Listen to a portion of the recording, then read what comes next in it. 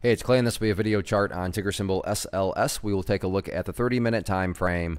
Real quick, what do I mean by 30-minute in case maybe you're new to charts? Instead of each one of these candlesticks here representing 1 day's worth of price action, which is what you would normally see, each one represents 30 minutes. So this here may look like several days worth of time. It's actually today's price action broken down into 30-minute time slices.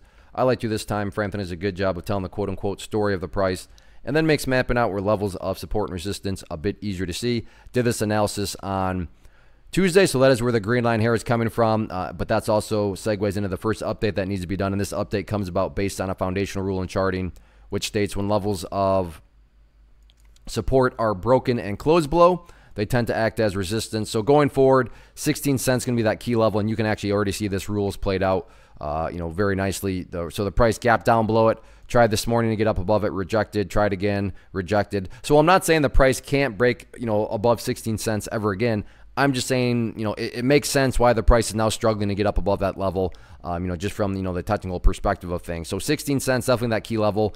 And really the key thing going forward now is, the chart is what I would call in damage control, because the chart has been damaged quite a bit now, because with these closes down below 16 cents, I mean, that's literally, if you kind of match it up, that's putting the price essentially right back to where it was before the big gap and run that occurred a few days or, about a week ago. And not to insult your intelligence, but price movements that go back to where they were, not a sign of true power. But now the key thing is, making sure that it doesn't, continue to separate, because the further it drops to the downside, that's just a further and further back to where it actually goes. And especially if it were to break down below 12 cents, then after 12 cents, that's essentially, it'll kind of match this up. So there's below 12 cents.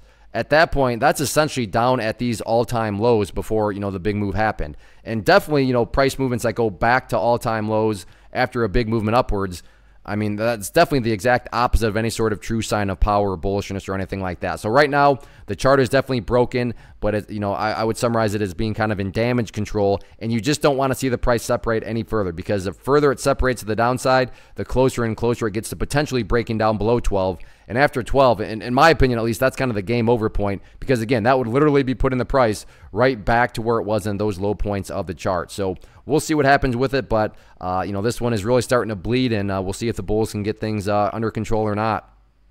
First off, thanks so much for watching the entire video. Real quick, before you go, I want to invite you to a live webinar, web class, training, workshop, online event, whatever you want to call it, but it will be me live revealing to you what I've discovered that has allowed me to transform myself from being an employee to being my own boss, including how I had only one losing day out of 73 days in total. I'm going to cover 3 keys that have helped me unlock profitable consistency within the markets. The first key is super weird, but in a productive type of way. The second key is super awesome because it quite literally is wired into our DNA as humans, making it very easy to use. But in a cruel way, this becomes a pitfall for many traders. I'll explain it all though, including how to avoid the pitfall that it creates for some. And yeah, the third key, when you hear it, sounds way too good to be true, but it's not, and I'll show you how it all works. Then at the end, I open it up for a question and answer session that is, again, totally live. Even if you can't make the live session,